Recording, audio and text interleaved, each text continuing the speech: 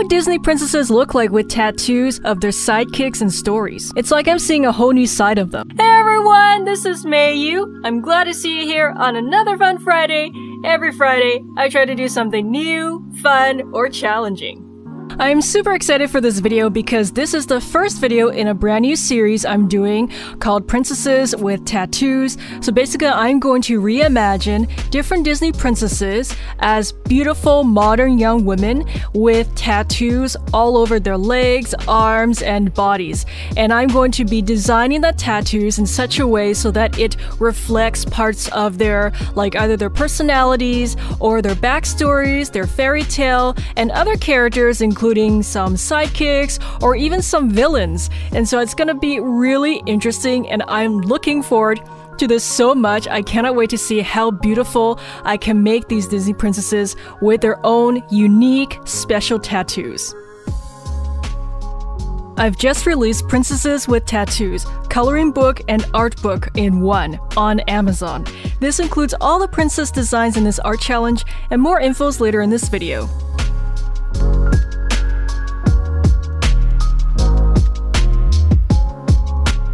I think I'm gonna love this art challenge, especially because it's just so different for me to think about Disney princesses with tattoos. Like, whenever I think about Disney princesses, I almost never think about tattoos or them with tattoos. But if I think about them like together, I think that's a very interesting like concept. You know, I feel like as I was designing the pieces for this video, I'm seeing a whole new side to them, or like they're, you know, like just some part of them that I haven't really seen or noticed or am familiar with before, and now I'm kind of drawing them out, pun intended. And yeah, I think that's gonna be really cool. I think especially the designing of the tattoos part for each princess.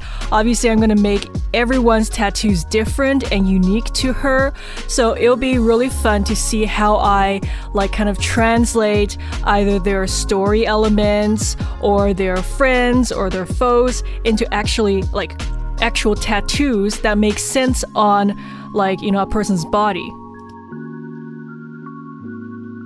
Before I forget, I wanted to say thank you to all of you who liked and commented in my previous Fun Friday video where I recreated the Scream painting, which is like a $120 million painting using only $1 crayons. And I'm glad you enjoyed it. It was so much fun to do.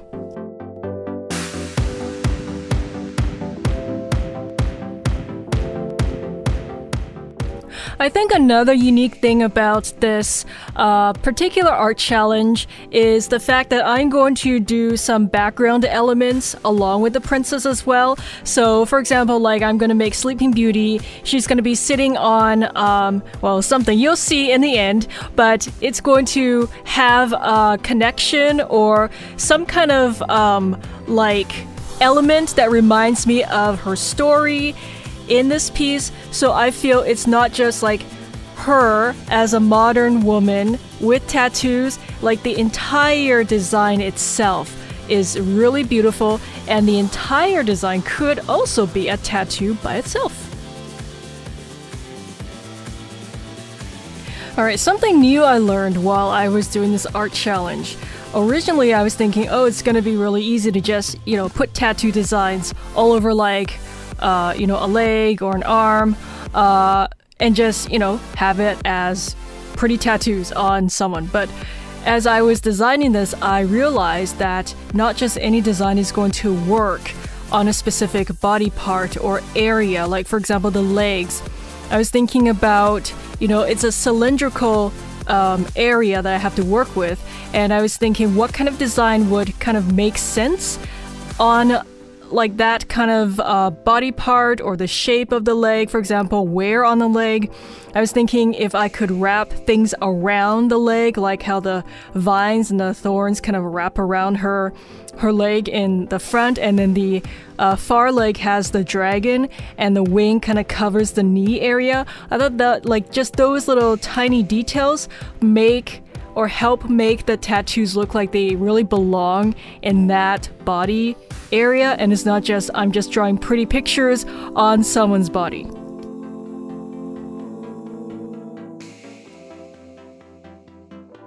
Originally, I was thinking of giving her some animal tattoos as well, like some birds, for example, because she loves to talk to animals. But as I was designing this piece, I kind of like how she is sitting on, like, you know, the roses and then the vines come up around her. I thought that design element was interesting, but I felt the upper part of the piece was a little bare. So I was thinking if I added birds, you know, on the outside and just, you know, around her, it kind of balances the piece out, and it also helps frame her, like, head in this design, and I really like that.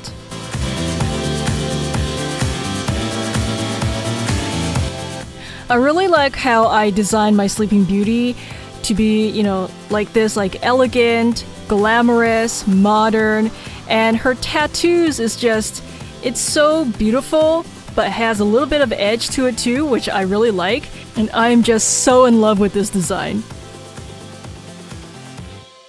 Alright, for the second princess, I'm going to be doing obviously very different tattoo designs, and the overall look is going to be quite different as well, especially the, you know, the background elements around her and her outfit. I'm going to try to make every single princess in this art challenge just uniquely her own.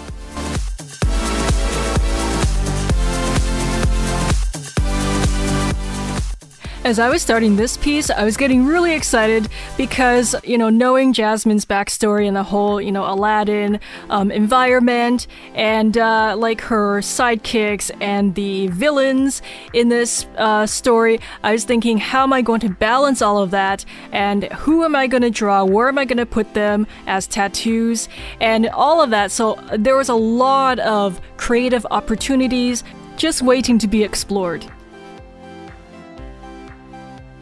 I also wanted some tattoos to be a little bit on the smaller side, so I can use their small size to, like, scatter them around different areas of her body, like the jasmine flowers. I was looking up different, like, jasmine flower types and the shapes, and there's just such beautiful flowers. I love them, and I love designing them in this way, you know, on her arm, and I'm gonna do some more in the background.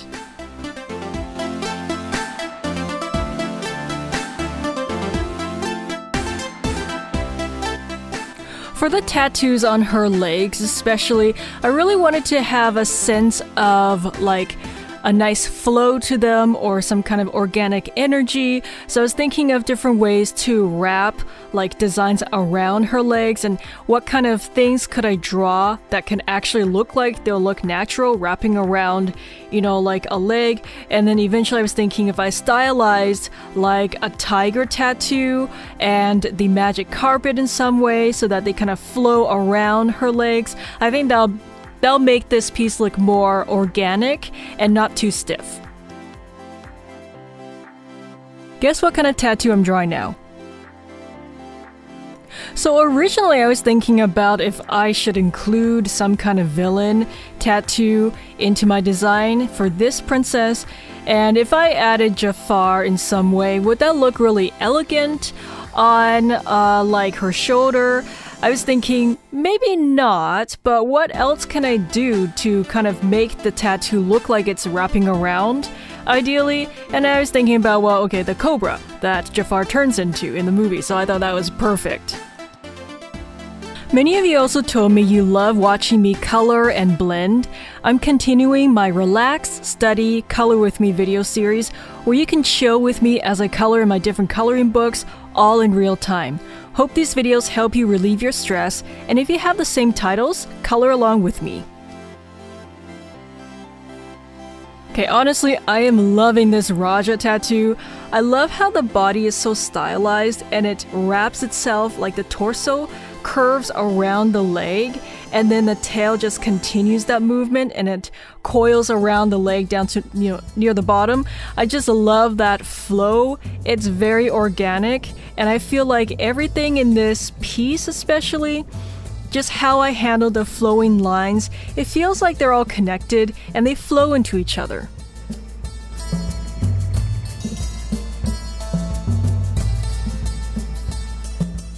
I also really like the outfit I gave my modern Jasmine with this like off-shoulder crop top. I like the asymmetry of this design, and then with that necklace that kind of has this nice design in the middle, it kind of solidifies everything together. And I just like, you know, imagining these princesses in such a different way. Like if you've been following my videos for a while, you'll probably know that I love reimagining different characters in various types of like environments, or you know, different time periods, even different ages or genders. So this is another way for me to express myself through like the creative process of reimagining different characters.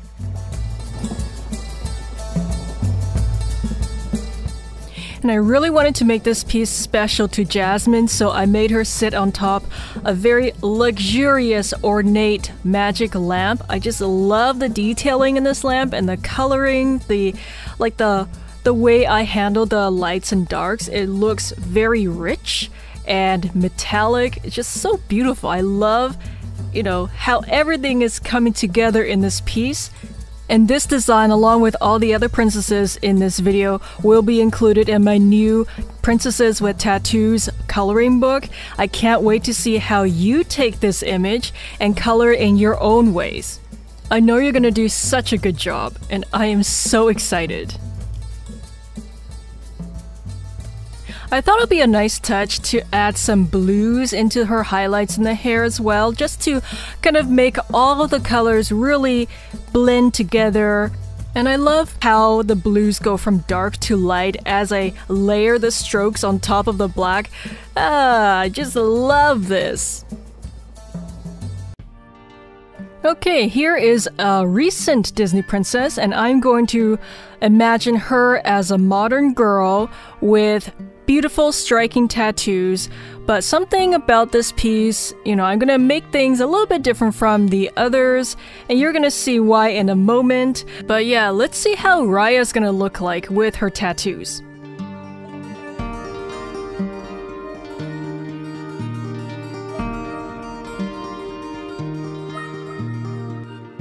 So you might be wondering why I'm giving most of these characters crop tops. Basically, I want to maximize the areas that I can put tattoos on.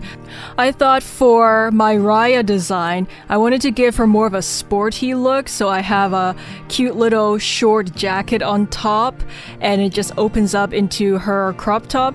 So I thought, you know, just by taking various little elements of each princess's like personalities or what they like to do, and then just putting that into their outfit, I think that's really nice.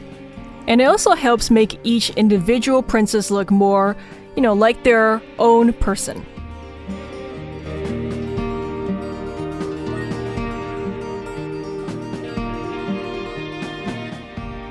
And same goes with her shoes. So originally I was thinking of just giving all the princesses like some kind of high-heeled like boot or like a high heel shoe, but because Raya's more like active, she comes across to me as more of a sporty, you know, tough character. So I was thinking it would be really fun if I still kept that height in her shoes, but they're not like super girly. These are, you know, sneakers. They look really cool, tomboyish, but they do have that height.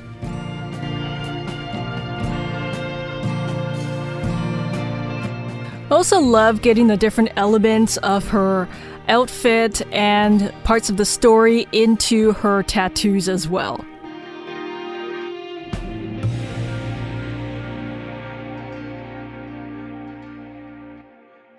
So for this piece, I wanted to have her sit with her like sidekick and not necessarily like just other things or like flowers. I felt this could be like a really nice, interesting like composition because you have the main figure, and then I have Sisu the dragon, so she has her like her nice long body kind of coiled around and behind, and then goes up to face Raya. And I think that design is quite unique and it's different from the other two I've done.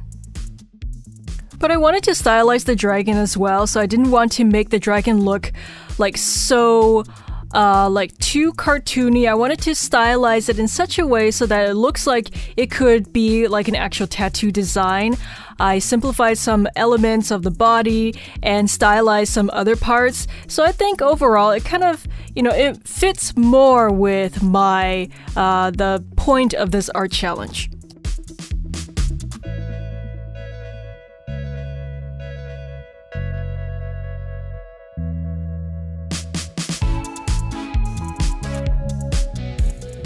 I can see this piece already in full color in my mind, like as I was coloring it. I think it's gonna look really nice with Raya because Raya's colors, her outfit and everything, she's gonna have more like warmer colors. And then for Sisu, her dragon, which is behind her, it's mainly more like, on the cooler side of things. So we have this nice contrast.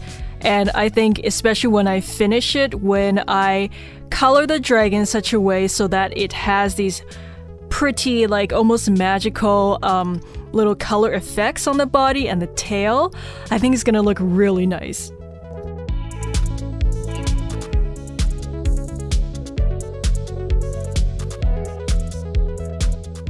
In case you need a free hug, you can check out this video, or you can send this video to someone to cheer them up.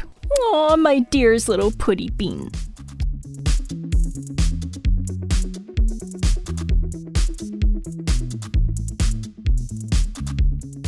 That ice blue is so calming.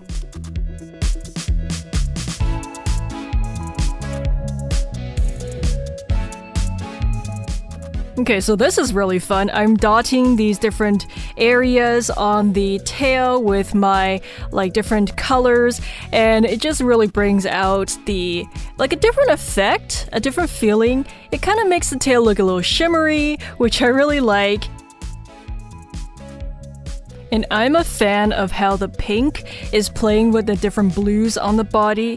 It gives the body like this shiny feel, and as the pink recedes into the purple because it's blended on top of the blue, it makes the dimension of the body more 3D.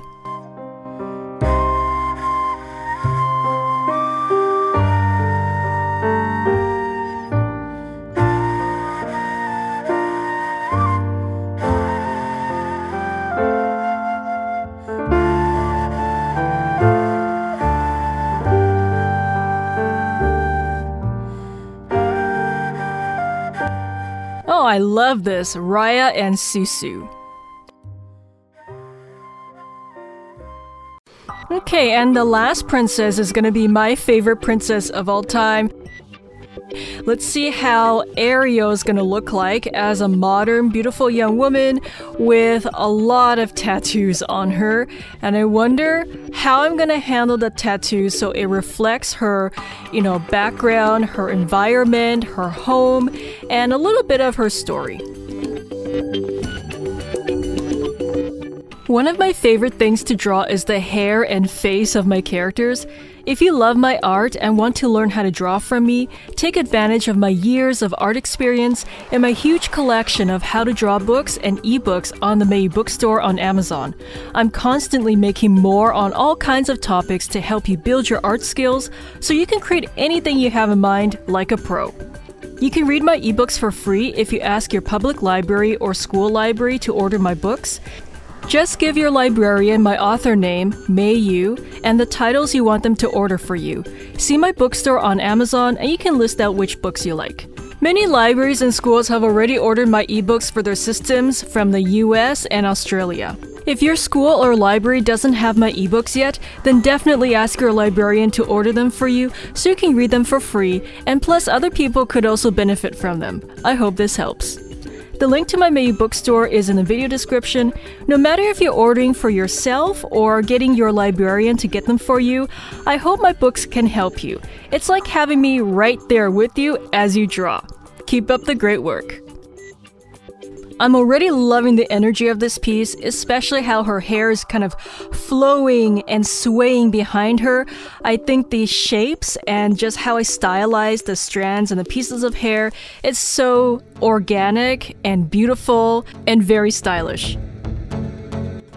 I just love making the sidekicks into these tattoos for these gorgeous princesses.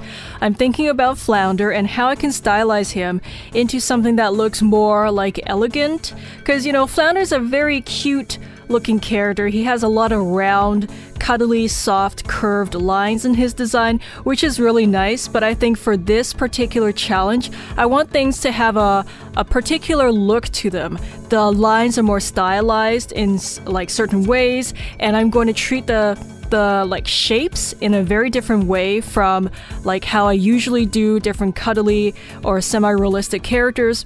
So in this piece, I'm going to sharpen some of the edges and the corners and exaggerate some things and maybe take away some things so that it looks more like a unique piece of art, and it could look like a tattoo. In case you're new to my channel, or if you want to revisit some other fan favorite videos of mine, you can see how I drew Ariel in 10 different art styles in like different fandoms and universes. I hope you enjoy, and let me know which art style was your favorite. Was it one of the anime ones, the Picasso Ariel, or was it something else?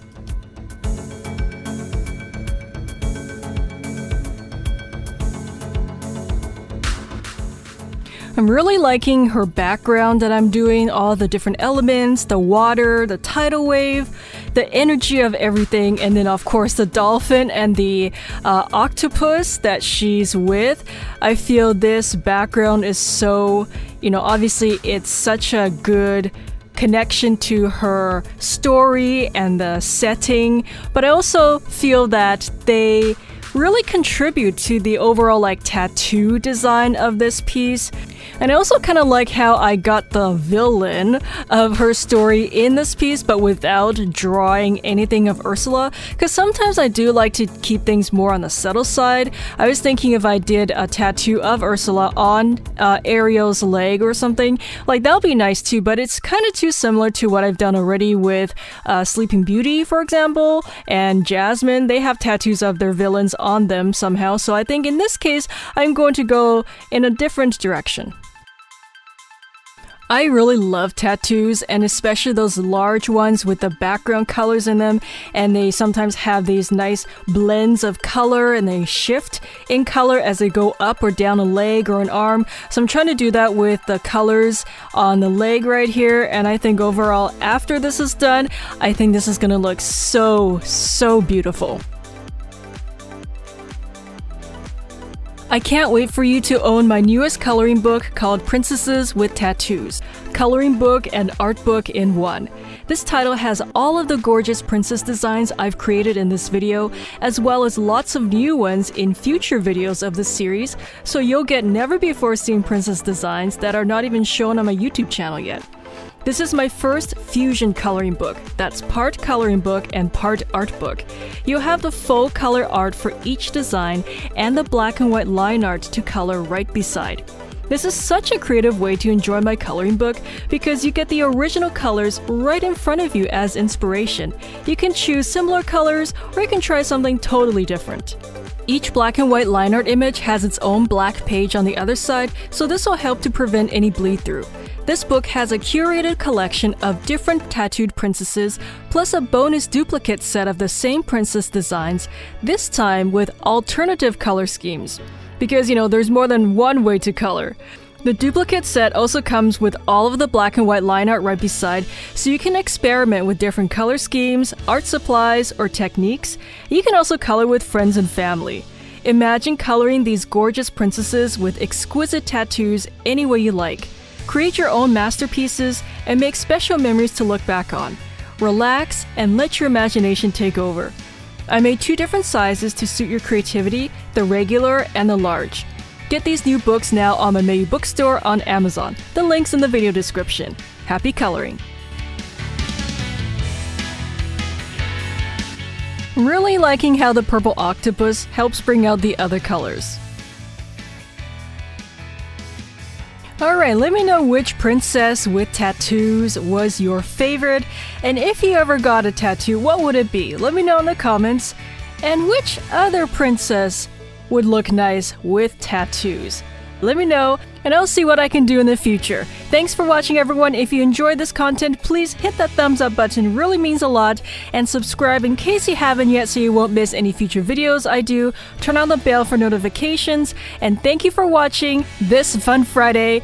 Binge watch some of my other videos, and I'll see you in a few seconds. I'm glad some of you have completed my 100 Styles art coloring book, where you color all 100 of the character designs I made in volume 1 to 10 of my Draw One Character in 10 Styles video series. This coloring book is double the size of my main line of coloring books, and many of you have watched me design each character from scratch in different art styles from start to finish. These books are truly special because you were part of the process. You've seen me approach each one of these character designs in my videos. And now you can color them however you want in different animated, cartoon, and comic styles.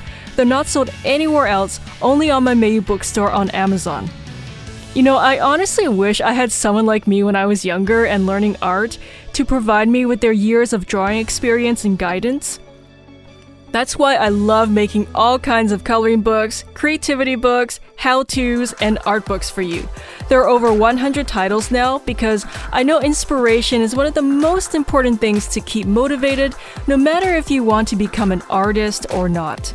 I believe creativity is very good and healing for the mind and soul.